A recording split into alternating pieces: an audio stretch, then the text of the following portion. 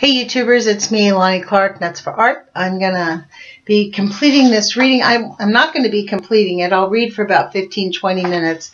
Human Radiation Studies, Remembering the Early Years, Oral History of Dr. John W. Gofman, MD, PhD, conducted December 20th, 1994, United States Department of Energy, Office of Human Radiation Experiments, June 1995.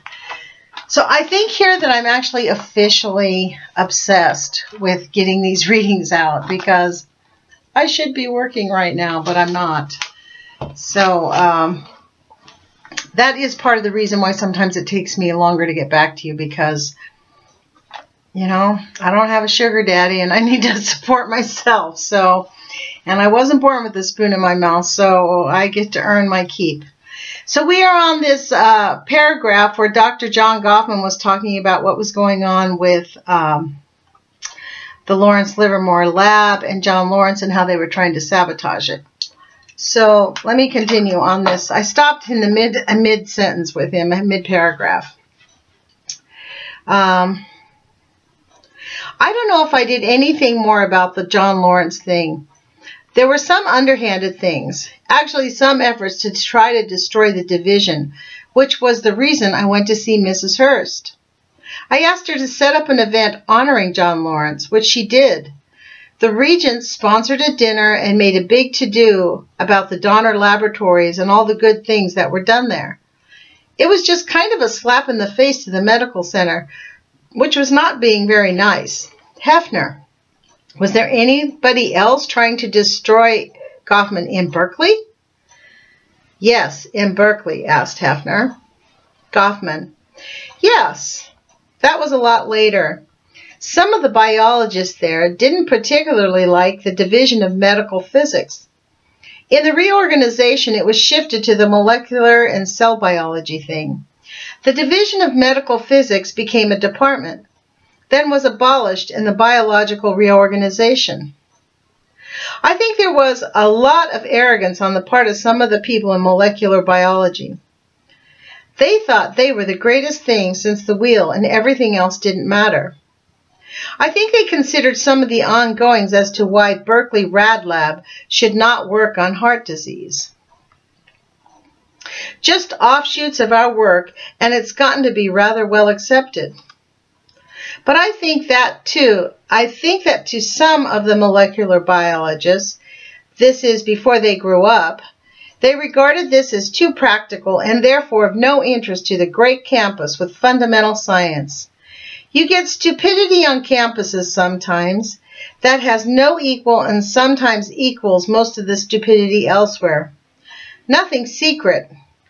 I'll tell them that too. Wow. Well, I think I have told them that. When I was at the junior college, I got put on administrative watch because I lost my temper at them and told them they were stupid. So I think that still goes on. Okay, Hefner. On the off chance, do you know anything about experiments conducted by Will Seary or any of the others on the San Francisco 49ers, the whole blood volume study? I didn't know anything about that. Okay, Gofman. I do know this. Will Seary was at the lab when I joined the lab in 1947. He was an extremely bright guy. He wrote the first book on applications of tracers in biology. He was working for his PhD, and I was on his PhD committee. He could not take an oral examination. He simply blocked completely. We talked to him and said, look, maybe we can do it in writing. He refused. He never got the PhD degree. He was helping John Lawrence with all their work with radioactive iron and iron metabolism. That's all I know about. John was so interested in polycythemia vera, the disease he successfully treated with radiophosphorus. It's a disease of too many red blood cells. They were interested in that and altitude effects in other continents. I think Will went with John Lawrence down to South America in connection with some of that. I never knew the details except that I had a very high respect for Seary, and I still do. I tried like hell to make some progress with him to get his PhD. He just could not stand examinations. Having written the first book on radioactivity and applications of artificial radioactivity, you'd ask him a question on his exam and he couldn't answer. The guy obviously was one of the world's experts. That's all I knew about him. Okay, new subtitle. Radiophosphorus therapy for polycythemia vera. Given what you know, your social and political sensitivities, are any experiments from that 1950 era, the radioactive iron, the treatment of breast cancer, radiophosphorus, are there any of those experiments which you say to yourself, that was a little in the gray area? Gofman.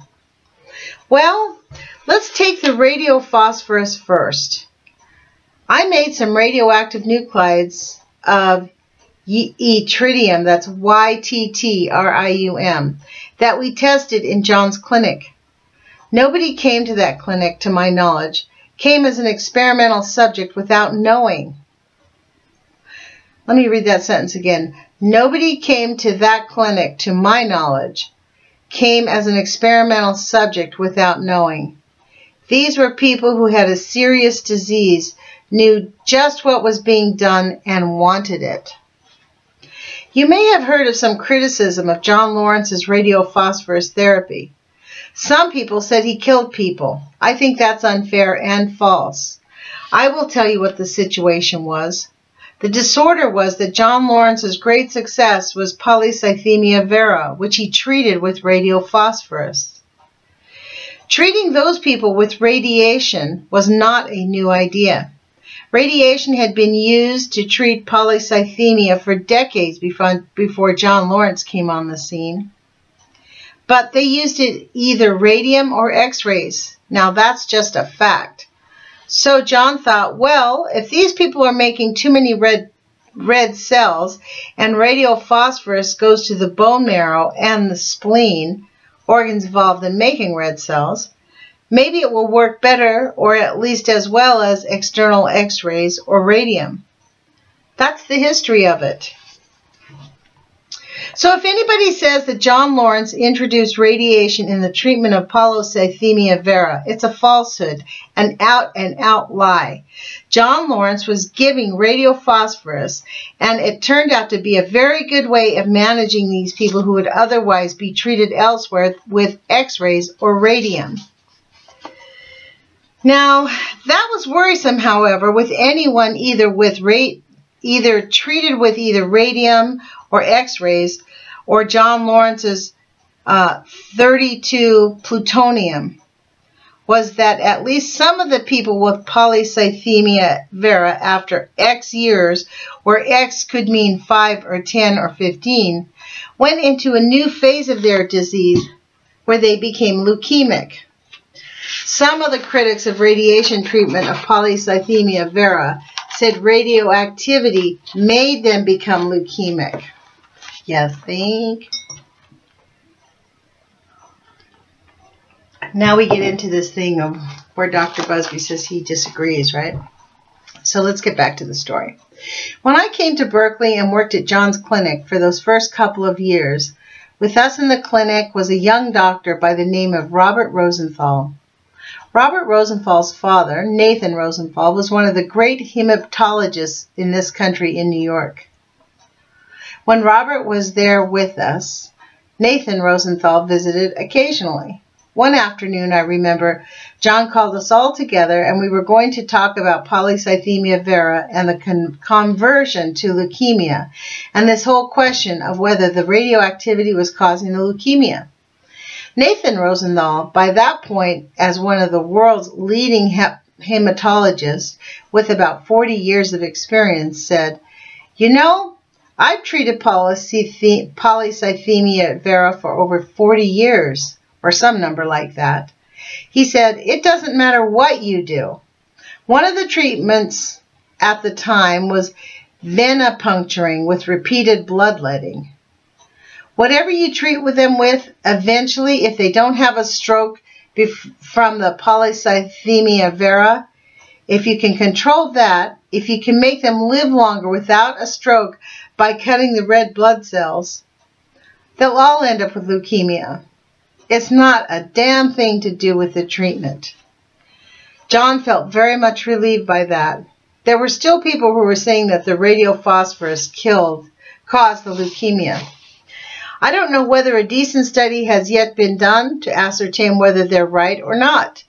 It's just as clear as crystal in my mind, and I am amazed that he said that they'll all end up with leukemia no matter what the treatment. New subtitle. Pre-1945 medical use of high-dosage radiation. Gorley. What about some of the other tracers? Gofman. Iodine or iron? Gorley. Yes. Gofman. Let me say that I've gotten Let me say I've gotten a lot clearer in my mind on this since February of this past year, when the symposium of the AAAS came up. Nobody seemed to know that radiation was the cause of breast cancer. So I've gone back and looked. The 1940s are not the interesting period with respect to human experimentation. Human experimentation started back in the 10s and in even the 00s of this century with Roentgen's discovery. Every disease known to man became subject to treatment with X-rays or radium. I can tell you this because I've been in that dungeon of the UCSF library where all the pre-1960 volumes are, day after day of this year, and went through page by page in the American Journal of Roentgenology. And that's Roentgen, R-O-E-N-T-G-E-N. Okay.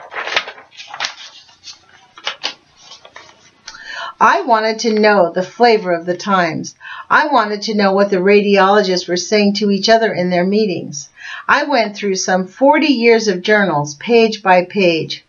You know, I can find things out by getting a bibliography, but I wanted to see what they were saying in their actual papers.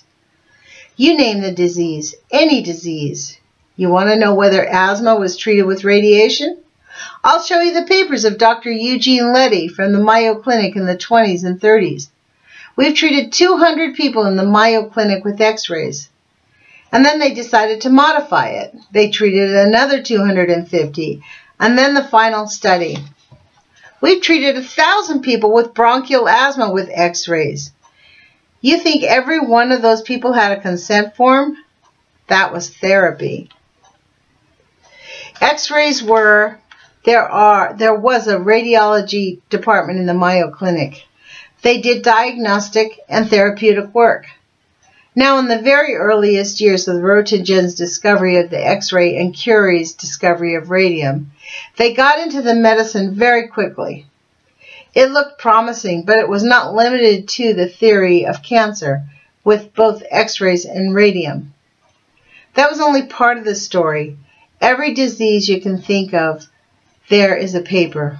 Let me just go through and get some of them. I think I'm going to stop. I don't know how you guys feel. Please put it into the notes if you think it's better for me to read for 15 or 20 minutes. I read the other day for 22 minutes, which I felt was probably too long. So I'm going to do another reading tonight. I'm going to get myself off to work. I'm going to do another reading before I hit the sack.